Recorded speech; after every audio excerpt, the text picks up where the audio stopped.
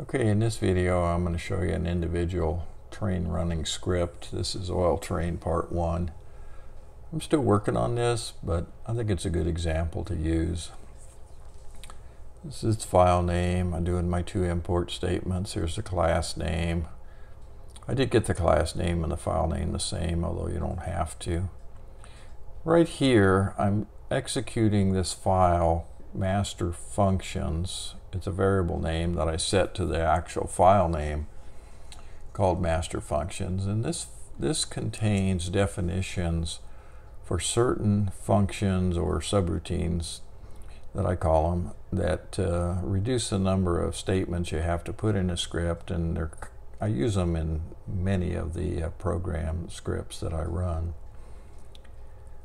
I'm just picking the locomotive to run. I'm loading this this crossing wave file into a variable so I can play that at the end of the program. I'm putting a global statement in here so it sees the variable flag over in the main control program. Ignore that statement, that's just in there for testing. Now I'm printing the fact that I'm going to go, and I'm then printing it again for some reason. I guess I don't need that. Now I'm setting up the switches that need to be changed for this train to run properly. This is the statement turnouts.provide turnout 13 set state thrown. Then I wait a second before I do another turnout. I don't know if that's absolutely required, but I think it's safe to do that. So I'm setting these 4 turnouts. And then I'm turning on the bell. Then I'm running the longhorn right there. That's a kind of a shared function or subroutine that is inside this master functions file. Then I'm issuing an accelerate subroutine or function. And I want it to go an increase of 0.2, wait half a millisecond or 500 milliseconds, and do that 6 times. So it gradually builds up speed. It doesn't have a big jerk when it starts. Then I'm waiting 12 seconds. Then I turn off the bell as it clears a switch on the old layout. And then I'm accelerating again 4 more times. And this builds on the existing speed. And then I wait 44 seconds while the train is running to get to the position I want it to. And this is where I'm having real trouble with this timing. When it runs a long time, I'm getting inconsistent distances. So anyway, it gets over to track B on the new layout, and it decelerates 8, and then I set it to stop right there, and I tell it, you know, I'm printing out these statements so I can follow what it's doing. And then I turn it to backwards. I turn on my longhorn again. I change a turnout. I just sit here and wait 5 seconds for things to settle. For no reason, just thought it'd be good to have it set there. Then I'm accelerating, then I'm waiting 7 seconds. That's how long I'm guessing it takes to back up into the little oil area. Then I'm decelerating, and notice I do the same acceleration and deceleration. Then I set the speed to 0 just to be sure it's stopped. Turn on the horn, it says, hey, I'm here. And then I'm waiting 10 seconds so I can uncouple those last 2 black tank cars. Then I'm setting the throttle to true. I'm accelerating. I'm going 10 seconds down the track. I'm decelerating, setting it to 0. I'm saying, hey, I'm here again.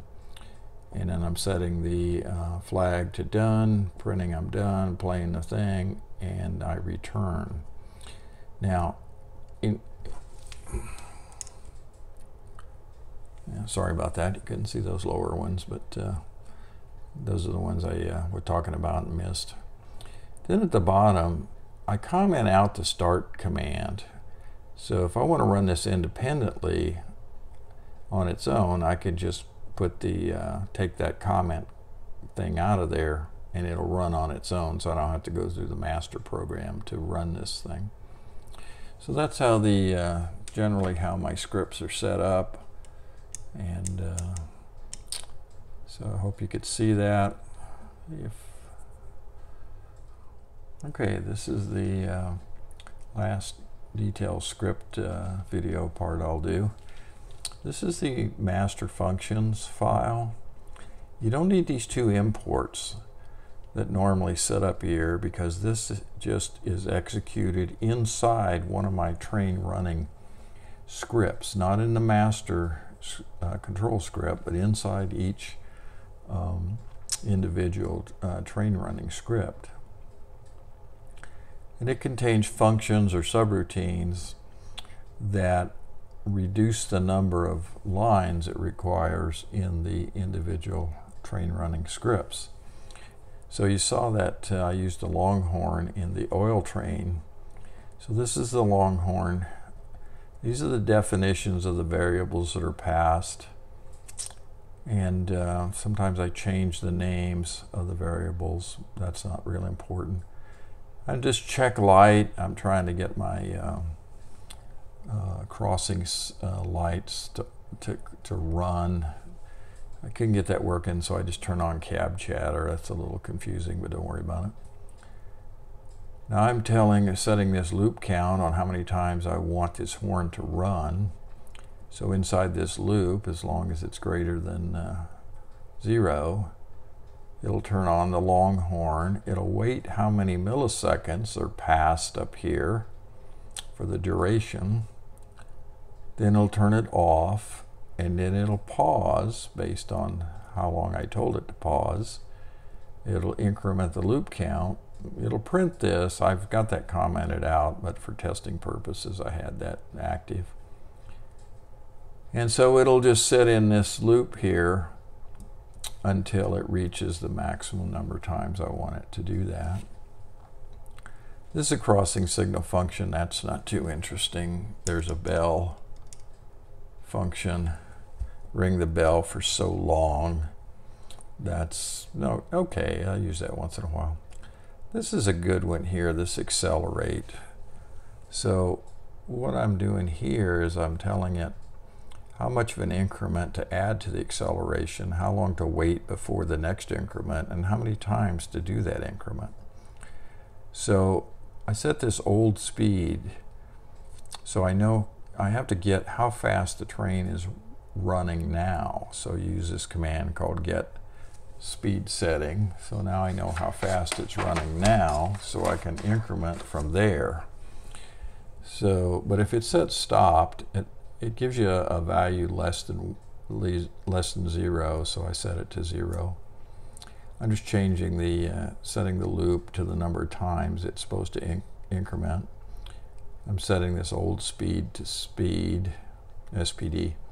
Then I'm going through a loop here where I'm setting the speed setting to this SPD value, which goes up by the increment every time it goes through this loop. And then I decrement the count, so when it gets to 0, then it'll drop out. And this is just my little print program, or print statement to watch it. I don't need that anymore. The other one that's useful is this kind of a similar command called decelerate. It basically does the same thing as accelerate, only in reverse. It subtracts the time that you've told it. So that's kind of a quick summary of how the master function script works.